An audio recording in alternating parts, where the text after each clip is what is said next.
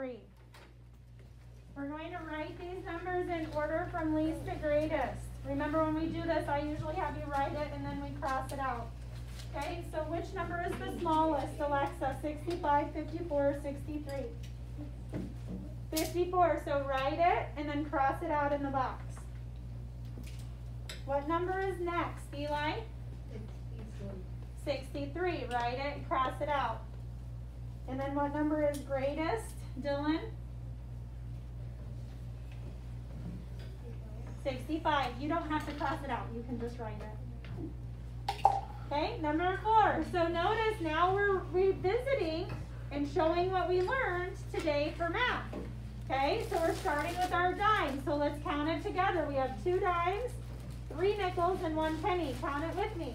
10, 20, 25, 30, 35, 36. 36 cents. Show the times on the clocks. What time is it on this first clock? Evie, what time is it on the first clock? 8:30. The first clock. Look at the first clock. Look where I'm pointing. Look right here. It's 30. Half past 3 or 3:30. So write 3:30 there. So they've shown us the time on this analog clock. They wanted us to write the digital time. Now this time they've shown the digital time. They want me to write the hand. So it's 8:30. Elena, where will my minute hand point or my long hand?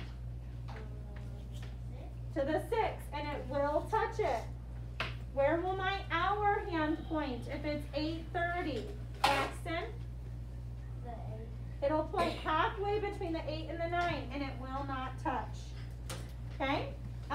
We have a few minutes before we go to PE, so you can get started on your homework.